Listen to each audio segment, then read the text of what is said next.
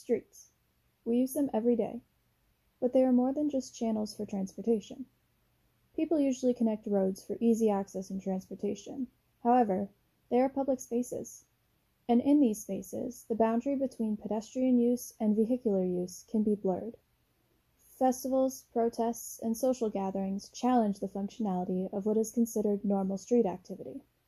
Each street has its own atmosphere and characteristics that shape how both vehicles and people use it. In this video, we will focus on 5 streetscapes, the first being Bourbon Street. Bourbon Street is the iconic hub for the yearly celebration of Mardi Gras. On the southern edge of Louisiana, Bourbon Street in New Orleans welcomes over 1 million visitors each year for the celebration in the streets, totaling around 18 million visitors annually.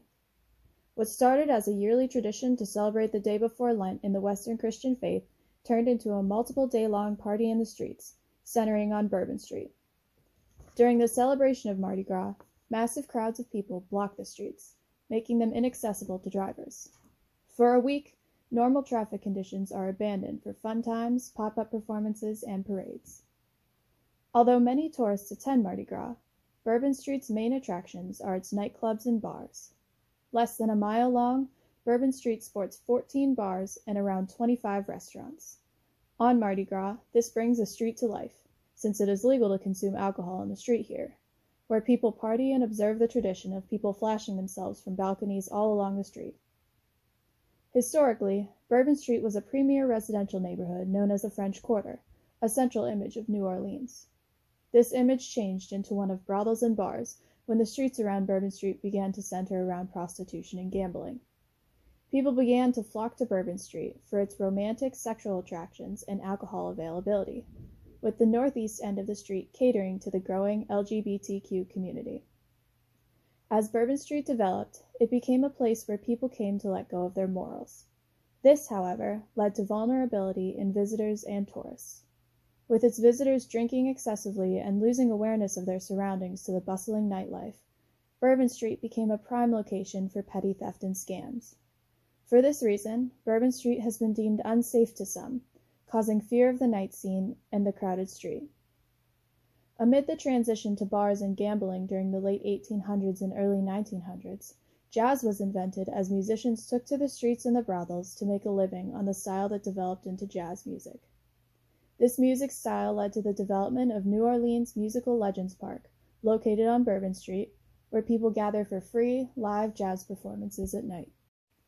The area that spans from 42nd Street to 47th Street, otherwise known as Times Square, is the heart of New York and the destination of thousands of tourists. It is a hotspot for not only tourists, but also native New Yorkers. The bustling square is most famous for the many attractions and commercial buildings that surround it. From Broadway shows to luxury stores, there is always something to do. Like the electric billboards that light up the sky, people flicker throughout the day and night. Regardless of the time of day, it remains a place of activity and engagement. It is what makes New York City the city that never sleeps. The square is always full of people. On the daily, about 330,000 to 400,000 people visit Times Square, whether they are there casually conversing in groups or simply passing by. Due to its excessive usage, Times Square encompasses feelings of respite and relaxation, as well as chaos and fear. It is commonly known that Times Square reflects the fast-paced atmosphere of New York. This characteristic can create feelings of adrenaline and fear. In busy atmospheres, close proximities to large amounts of people can be frightening and overwhelming. Such proximity can be daunting in situations like the motorcycle backfire that was mistaken for gunshots in 2019. Panic-stricken crowds scattered in the square, causing injury and chaos. People utilized adjacent commercial buildings as shelters during the confusion. Times Square is chaotic at times. However, there can be pockets of calm isolation. Above the TKTS ticket booth, there are a set of large red stairs. While this space is ideal for meetings and events, you can also find both tourists and workers alike taking a break to catch their breath within all the hustle and bustle of the street life. The biggest event that establishes Times Square as a hotspot is the New Year's Ball Drop.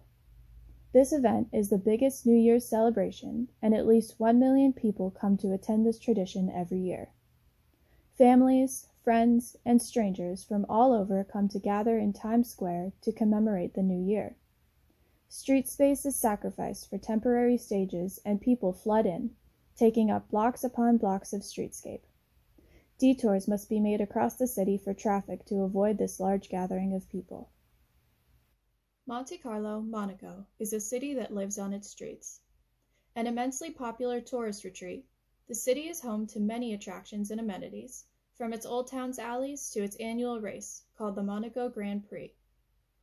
Every year, 7 weeks before May, the city enters a dramatic makeover, changing many of its pedestrian walkways and plazas. The race cuts through the very center of the city's most iconic locations. To account for the racetrack's requirements, Monte Carlo's streetscape has been dramatically altered, directly impacting the pedestrian use. To meet the Grand Prix racing requirements, some of Monte Carlo's main streets are wider than the conventional road width. The roads are made without curbs, requiring the use of removable barriers. Without the use of curbs, controlling the routine movement of pedestrians through crosswalks is almost impossible. Although these barriers increase safety on the reverse side of the vehicles, anxiety for motorists is still extremely high. Monte Carlo's expansion of roads and public areas creates the need for a more intimate atmosphere. Old Town is the location many people seek out to obtain this experience. Due to the strict pedestrian use, the streetscape offers a complete escape from vehicular traffic. Through close connectivity, human interactions are far more common. Here, we witness cooks and customers exchanging conversation. Because of the track's fame, many common spots in the road have been transformed into tourist attractions. Casino Square, Mirabeau Haute, and Tunnel are now identifiable landmarks. As seen in this video, Mirabeau Haute attracts crowds of tourists. However, during the race, it is transformed into a protective wall. Due to the interaction of the Monaco Grand Prix, Monte Carlo's streetscape has been completely altered for one annual event. This characteristic defines the city's appeal for spaces with and without vehicular interaction, as well as influences its unique pedestrian attributes.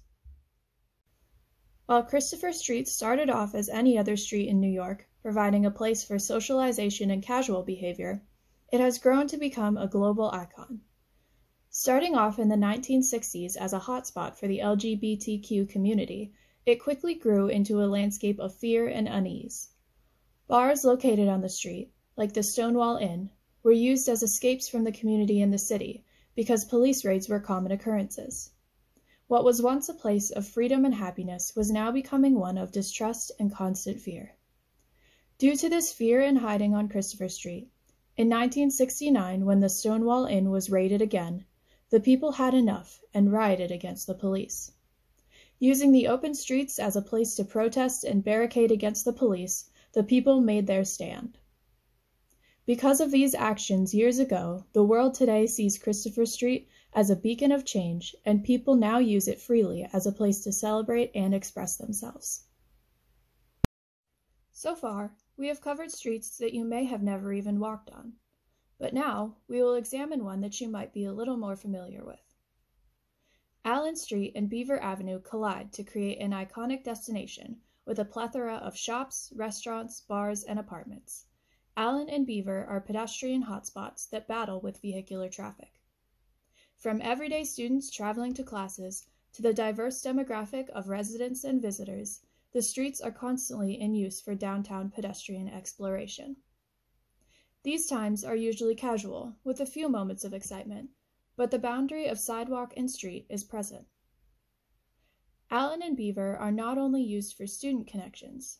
The use of these streets change depending on who and what's occupying them, with the boundary of street and sidewalk blurring or completely disappearing. During the summer months, when the student population is much smaller, the amount of State College residents, or townies, is more noticeable. But for a few days over the summer, the atmosphere of these streets is completely changed into one of creativity and expression. Arts Fest brings around 125,000 people to State College over the course of several days, with Allen Street and several other streets being closed for art booths, food vendors, and other attractions. ArtsFest is full of excitement and joy. The 53-year tradition allows for friends and family to reconnect and enjoy the events right on the street. An absence of seating creates an opportunity for impromptu seating, like curbs, barricades, and the pavement itself. Allen and Beaver do not always have the tranquility that ArtsFest brings. At times, the streets are filled with intense emotions. They can be filled with rage. Certain events can turn the streets, particularly Beaver, into a canyon of fear. Anything on or surrounding the street is liable to be engulfed by the mob, breaking the line of pedestrian and street yet again in a completely different way. Emotions are associated with streets, not because of the street itself, but because of the people and the events that occur on them. People are what make spaces important. Streets are not just channels of transportation. When this perception is altered, they have the possibility of becoming emotionally charged landscapes.